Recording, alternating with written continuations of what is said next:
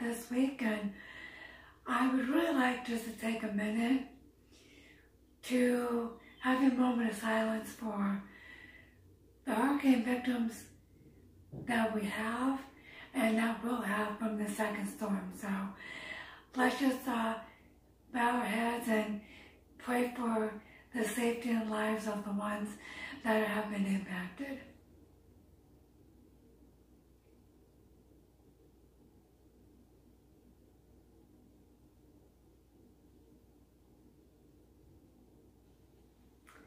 So I am bringing you this video because hubby, Shane at DLT Lawn Care, he's done a series of videos this week.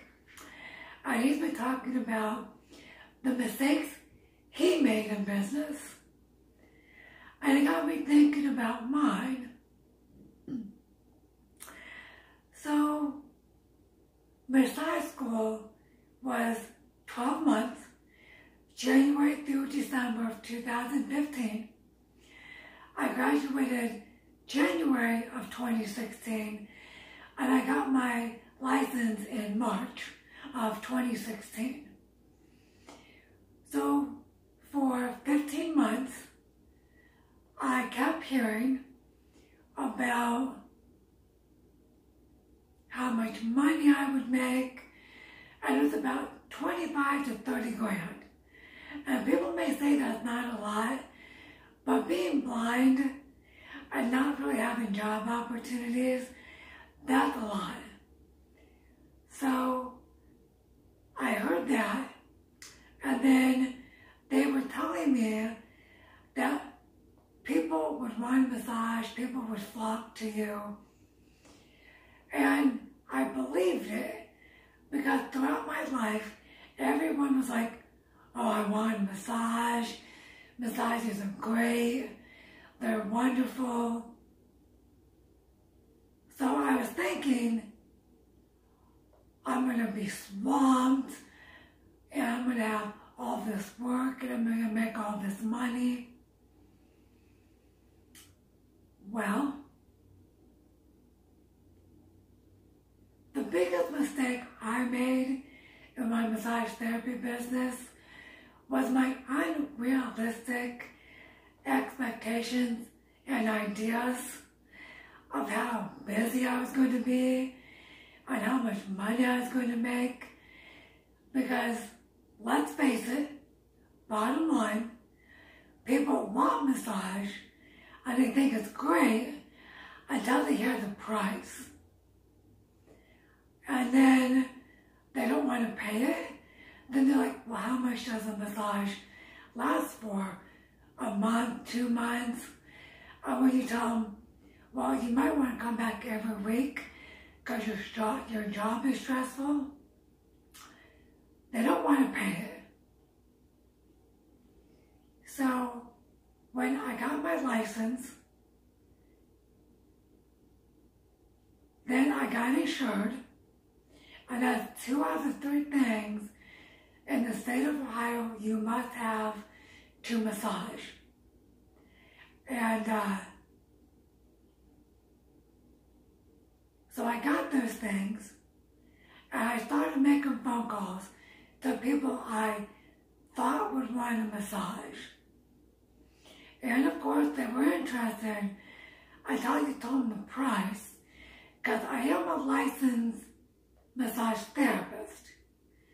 So my prices here in Columbus, Ohio are in the middle. I'm not the cheapest, and I'm not the most expensive. But people still didn't want to pay for me. So, after 3 to 4 weeks after I was insured, I got my first bite. And they came with the stipulation of the gimmick of my business. So I started buy one, get one free massages to get people in the door because no one wanted to come. Well,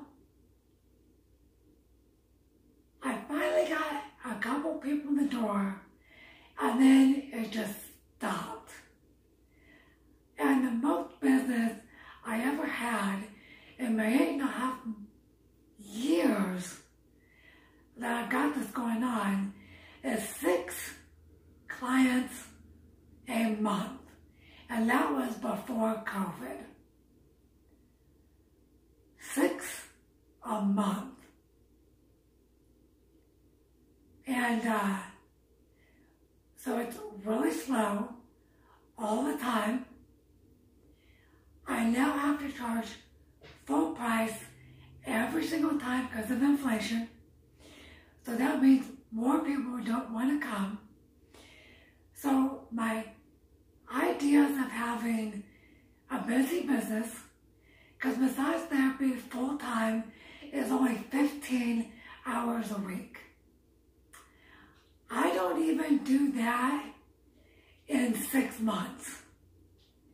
So my expectations of a busy business is not real. It isn't real. And that's the mistake I made going into this business thinking, oh, I'm going to be swamped because everyone wants a massage, but no one wants to pay for it. But that's not where my mistake ended.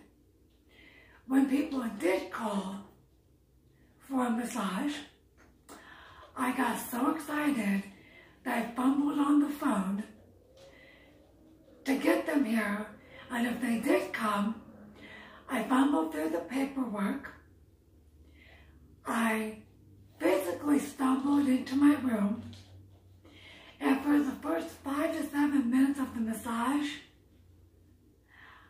it was rushed and very unsmooth until I realized I'm working and I gotta do my thing.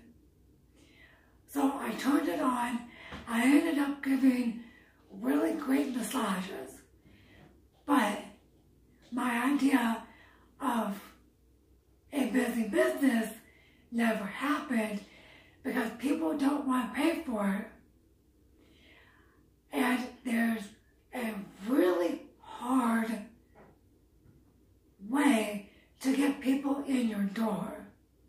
It's very hard to obtain clients because no business wanted to put out your business cards. And I called many places, gyms, independent physical therapists.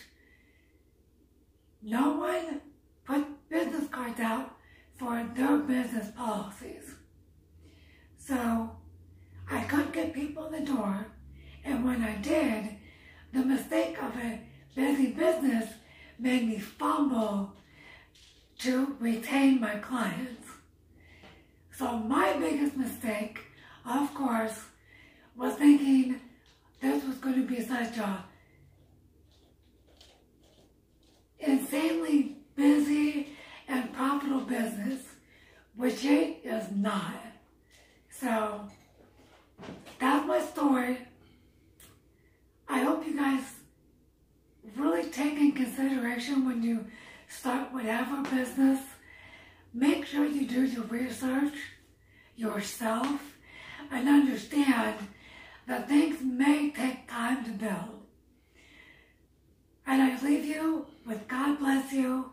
Please think of all the hurricane victims, and always remember, no sight, no problem.